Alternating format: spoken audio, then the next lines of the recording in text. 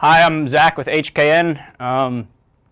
Today we're going to do a little example of convolution in continuous time as opposed to discrete time. Maybe we'll do a discrete time example sometime, not today. But so first we'll talk a little bit about why exactly we have to do convolution.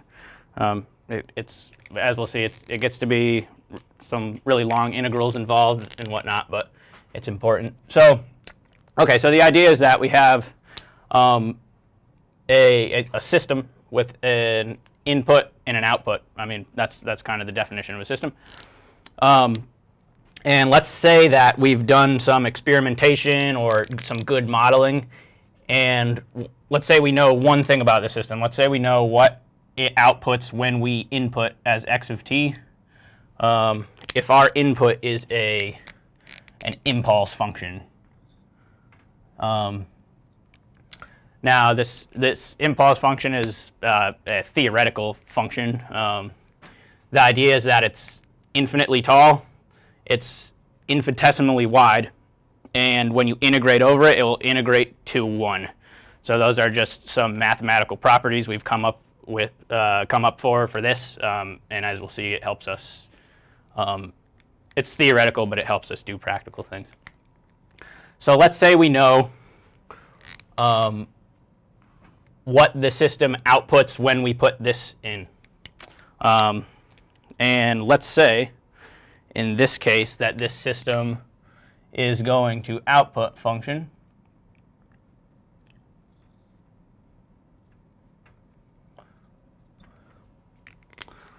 Let's say that this system outputs a function that can be modeled as, okay, so this is what we'd call impulse response. We put in an impulse, this is a response we get for putting an impulse, and it's usually denoted h of t.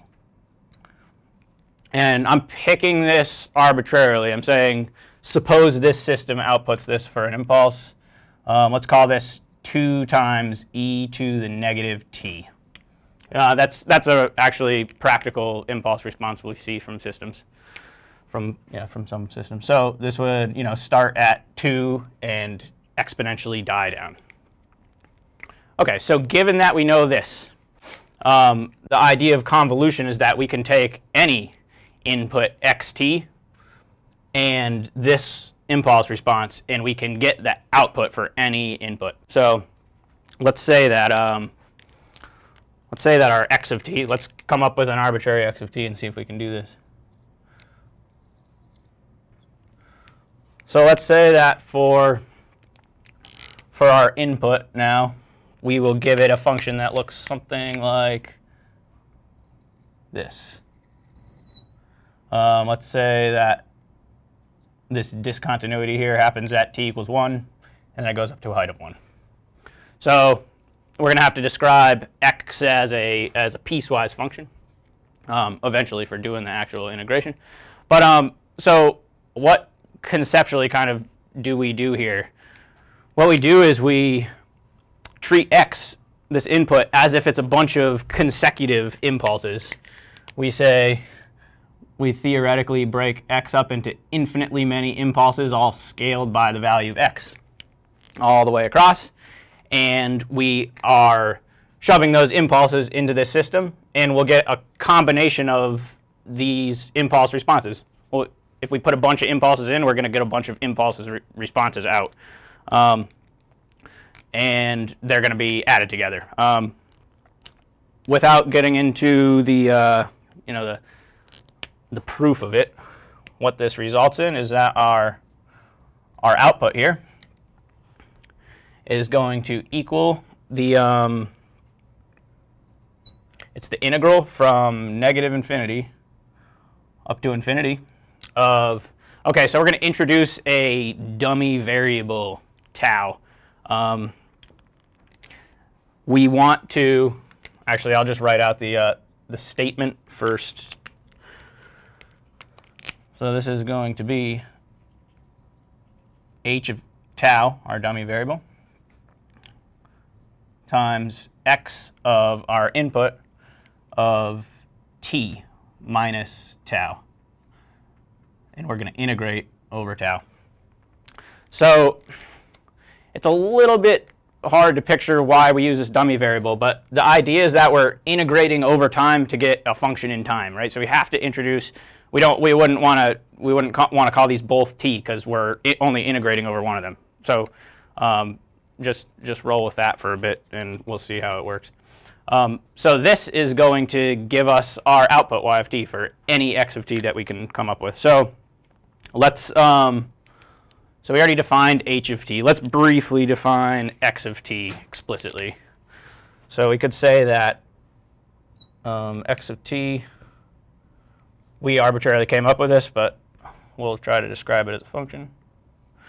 So let's see. Before, we're going to go ahead and assume this x of t starts at t equals 0, right? Like over here, we got nothing. So x of t is equal to 0 when t is less than 0, right? X of t is equal to, well, what would this function be? That's just from 0 to 1. That function would be just t, right? We have, at any value t, the function is also equal to that value. So x of t is equal to t for t greater than 0 and less than 1. And then we see it just kind of levels out, and we're going to assume this kind of just goes, on for eternity. We see it's equal to 1 for t greater than 1. So we have to figure out how to do this integration operation here with this h of t and this x of t. And it's going to turn out that, let's think about what this statement actually is kind of saying.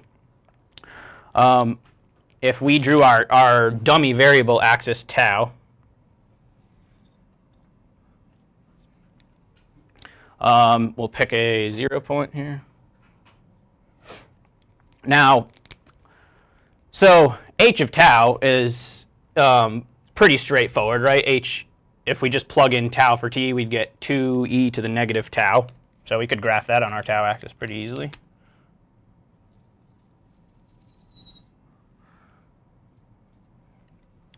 So that's our h of tau.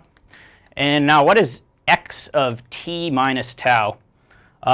We could think of this as so we could right shift by, so remember that this t is not a variable in this case. We could left shift by this t, and then it's of negative tau, right? So we would mirror it around the y-axis. We would flip it like that. So let's see what that looks like. So let's draw that in red. So our original x function looks something like that. Let's left shift by t and then mirror it. And what would that give us? It would give us something that looks like this. And then this original 0 point of our function is at t, right? Is that more or less? Yeah. So we're gonna have to erase the board here, but we're gonna see that this integration. So we're taking the product of these two functions with x flipped like this, and we're gonna do the integration. Since we have a piecewise function here, we're gonna have a couple different regions where where the integration is gonna have different values. So we're going to erase the board a couple times here and do out the integration, but this is a good visualization of what's going on here. So we will deal with that right now. So now we have this this dummy variable axis set up with one of our functions just graphed normally, and one of our functions shifted and mirrored around the vertical axis. So we're gonna, there's a couple, okay, so remember what the convolution operation actually was. It was, we said y of t was equal to integral over all values of the product of our impulse response and our input shifted and flipped, right? So so we can think of setting t, this this t, to be different values, right? We're not integrating over it, so we can kind of just put it anywhere we want. And we can see that, so in this case, we have 0 and t is less than 0 here, right? So what would happen to this expression when t is less than 0, just from our graph of our situation here? We would see that their product, right, our impulse response is 0 over here, and this function is, our input is 0 on this side, right? So the product of them is 0 everywhere, right? So in our first case here, we kind of get the quick answer that y of t is equal to 0 anytime t is less than 0. For t less than 0. Okay, so that's one part of our integration. Now let's imagine that we shift t a little bit. Let's make it, I'll redraw it here. Yeah, that one is much better. So this is our 0 point. We will have our impulse response still graphed normally. And let's shift t so that it's just a little bit bigger than 0. Let's say that we shift t so that it is in between 1 and 0. Actually, let's mark 1 as well. Let's say 1 would be around there. 1. Now we're going to put t somewhere in here. T. And now our shifted function would look something like this. Okay, so the reason we limited t in between 0 and 1 here is because we can see, as if we slide t up to 1, we would get our function fitting just perfectly in here like that. And the discontinuity would be at 0. And then we'll see that when t is greater than 1, then our integration becomes a little bit different. But let's do the integration for this where t is in between 0 and 1. So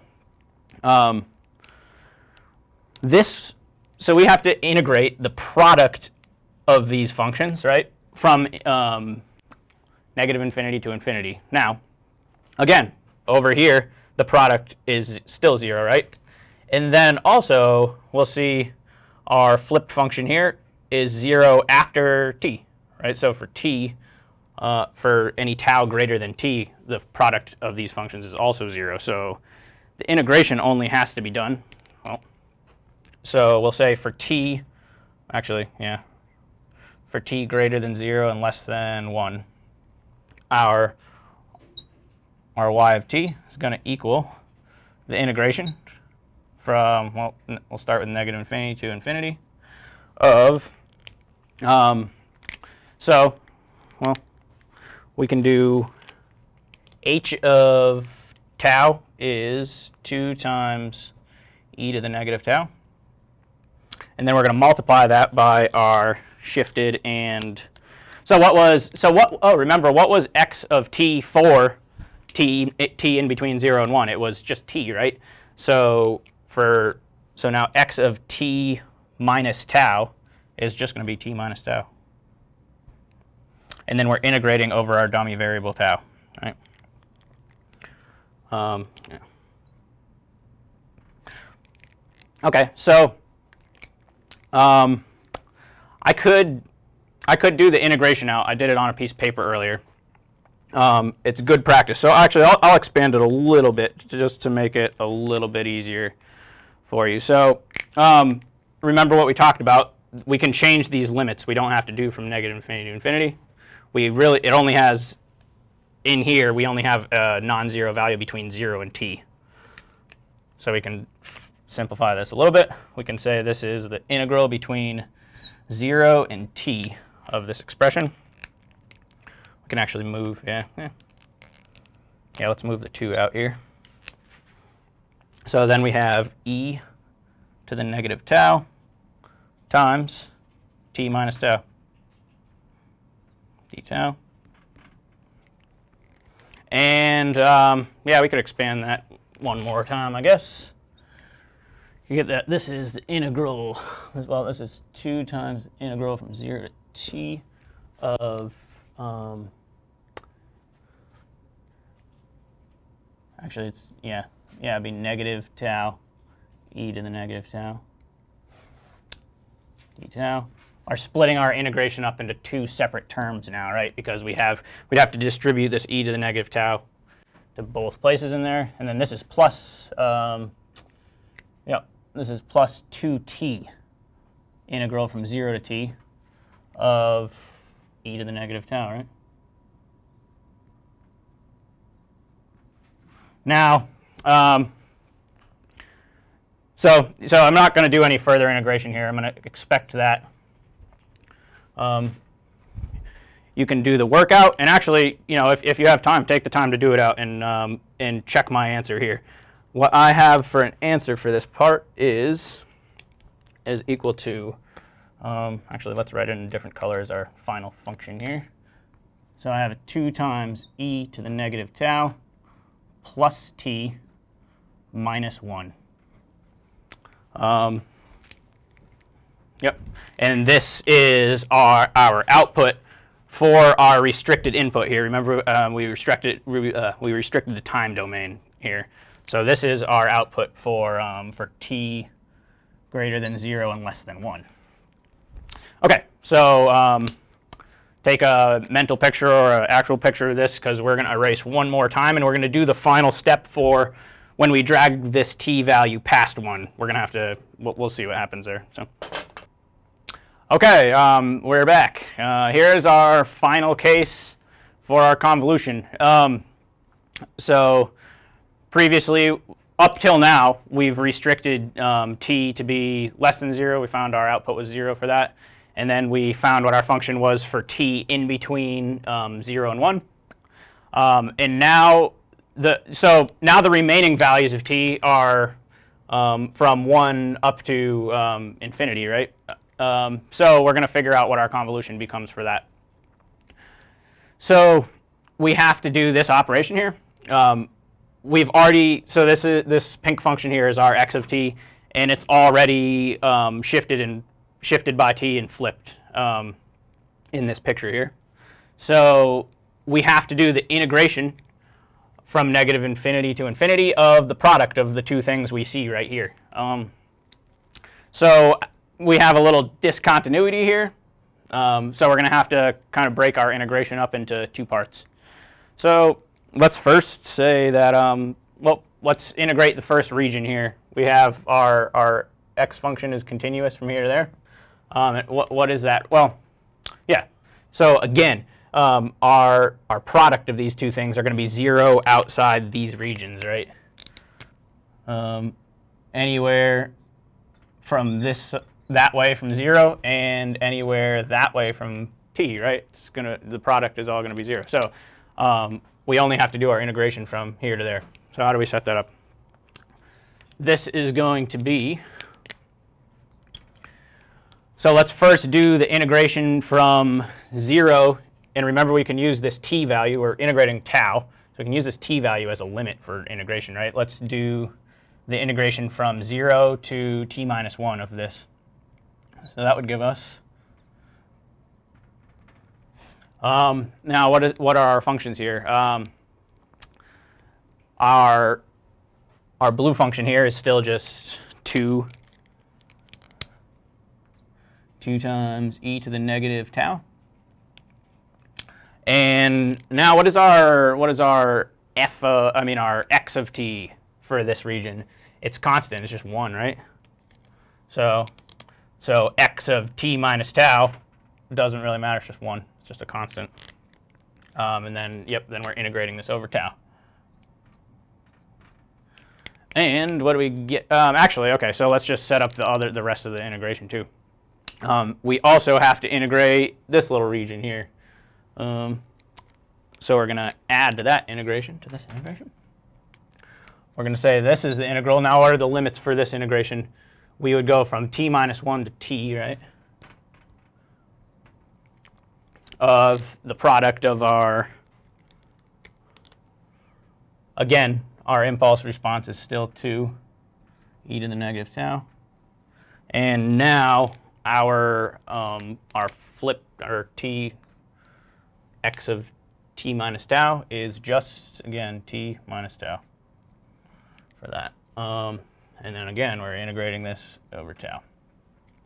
So now, this sum here gives us this part is this region, this part is this region, and then like we talked about, the rest is going to be 0. So we'll expand this out a little bit. We can keep this, I believe. Actually, let me look at my notes here for a minute. Yeah. So we can expand this all out, equaling 2 times integral from 0 to t of e to the negative tau. And again, we have to split this part up into 2 different integrations, right? Because we have to distribute that in. This would become plus, we'll distribute this in, it'll be 2t times the integral. Remember, t is constant, so we can pull it out of the integration. We're going to go from t minus 1 to t of e to the negative tau, right? D tau. And then our final term would be from distributing this to the tau. This would be equal to minus 2 integral from t minus 1 to t of tau e to the negative tau d tau. Are you sure? Yep. Okay, so previously when I defined this little region here, I said it was 0 to t. It is from here, this part of the integration. Okay, so yeah, I put it in up here and just failed later. So this integration is this region from just from 0 to where our x function becomes, where the discontinuity in our x function is. Because there's no way to integrate over this. There's no way to describe this function all the way from here all the way to t as a continuous function. We have to do it piecewise. So, this, I mean, it was a lot of work doing this integration out here. So I'm going to expect that you can do that and maybe, again, cross-check my answer. Now, the result I got here, everything here is equal to 2 times e to the negative tau, e to the negative t, my bad, plus minus e to the negative t plus 1, plus 1. So remember our restrictions on our t, or the value of t now. This is for any t that's greater than 1, right? For t greater than 1. T greater than 1. And now, real quick, I'll just write out what our total y of t is. Our y of t was equal to 0 for t less than 0.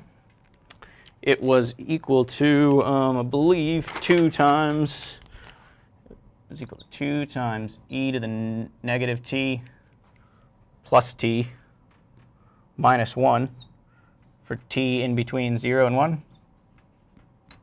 And finally, it's equal to this for t greater than 1.